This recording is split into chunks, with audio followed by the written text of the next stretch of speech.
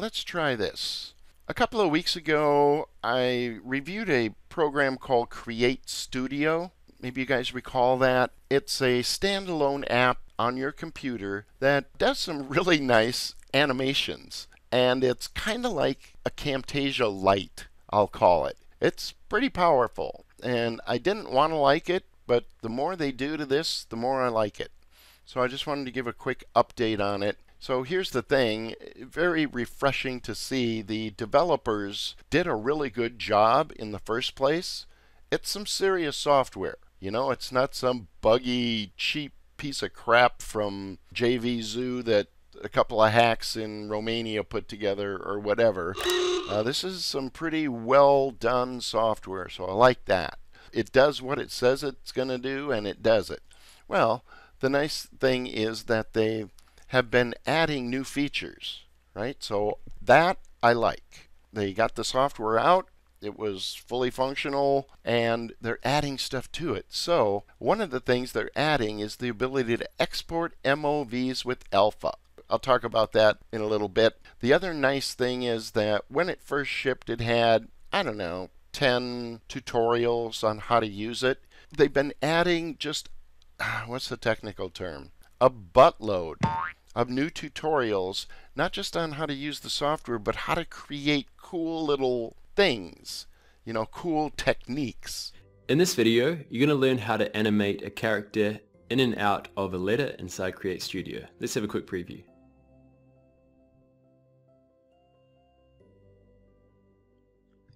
Great, so as you can see, the character, and it's a really good way to learn and create something cool at the same time. You know, and they're not long, drawn-out tutorials in, 3, 4, 5 minutes. Josh Rada, the kid that is kind of part of the project here, smart guy, good video creator, he kicks out some, really neat stuff. So I like that. Lots of new tutorials. I do have a link to those tutorials. And a lot of times when I'm evaluating a product, what's one of the first things that I look at? Anybody? How good are the tutorials? Right? And even better, and a bonus in this case, is do the tutorials go above and beyond just using the stupid software? If they do, and they give me creative ideas, and in essence I can create a project, then that's awesome. So that's kind of the neat thing. But here's the other thing, and probably the main reason I bring this up, is that during the launch, it was at a very big discount. But my link goes to a page called BACKDOOR that you can still get this thing for $67. And let's talk about why one might want to do that. Again, there are new features, some text effects, yeah, those are nice, typewriters, blah, blah, blah, all kinds of animation. The thing renders like a scalded dog, which is kind of nice, as opposed to a lot of the online SaaS video creators that take forever. They've added a whole bunch of new icons, but here's the meat. Here's the sweet. Here's the sweet, sweet meat of this deal. Every couple of months I get asked a question, like, can I export my animations out of PowerPoint with a transparent background? Right? So maybe I have a lower third or a cool asset that's animated in PowerPoint. Can I export that with a transparent background so I can pull it into Camtasia and use it? The answer is no, you can't.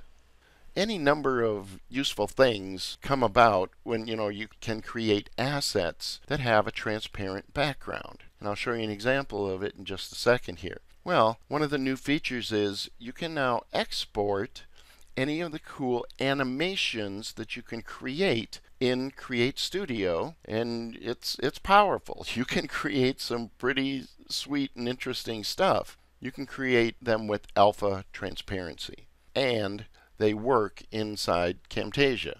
So here in the software, I've been kind of testing this and playing with it. Let's do this one. Let's open up this project. There's lots of good animations, and if you are familiar with Camtasia, you might notice that it looks kind of a lot alike. So anyway, all I've done is I've gone into the studio, and there's tons and tons of assets that you can get, and download and then put on a timeline and, do something cool. So here is one of the 3D guys, and I'll play this. Okay, and it's an astronaut floating. I like it. It's kind of a neat character. Oh, and by the way, there's like a whole series of animations that you can make this guy do. And you can change all different kinds of parameters and just a ton of stuff. But here's kind of the secret, is that now, as long as I don't have an image, like a background image or, I don't know, shape or something, this is just a solid color background. And it actually doesn't matter what color the background is, as long as this is the only thing on top of the canvas, the sky, right? You can go to Publish, and now under your file types, you have MOV with transparency. And you choose your destination, you hit render, and it's wicked quick. It's stupid fast. So if we go over to Camtasia, I rendered this out, and where is that guy? Astronaut floating. So let's just drag him into the project, and boom, ipso facto, just like magic, I now have a guy with a transparent background. And let's just see my project settings. Let's zoom in here. There we go. My project background is white. Here I have a black shape. So let's do this. Let's half and half him and just see if he is transparent. There he is, floating, and then boom, floating in outer space. Right? So as a tool, as a quick, versatile, powerful tool that you can create your own transparent images with, you got a couple of choices. You can go the hard way with Adobe After Effects, Hit Film. I don't know if Premiere does it or not.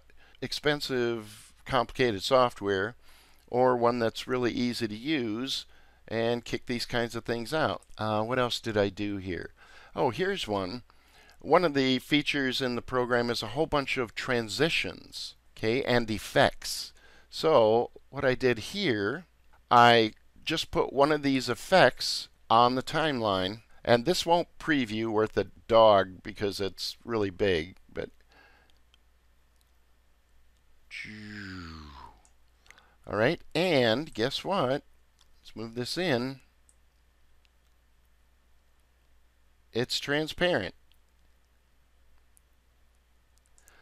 So you could literally go through like the entire library of stuff that's in CreateStudio and export your guts out. And you can create cool things like lower thirds and, very nice, using some of the better animations and stuff. All right, so I like that. I thought that was decent enough to warrant a quick update, especially with the backdoor thingy. All right, hope that was useful, and we'll see you all next time. Take it easy, everybody.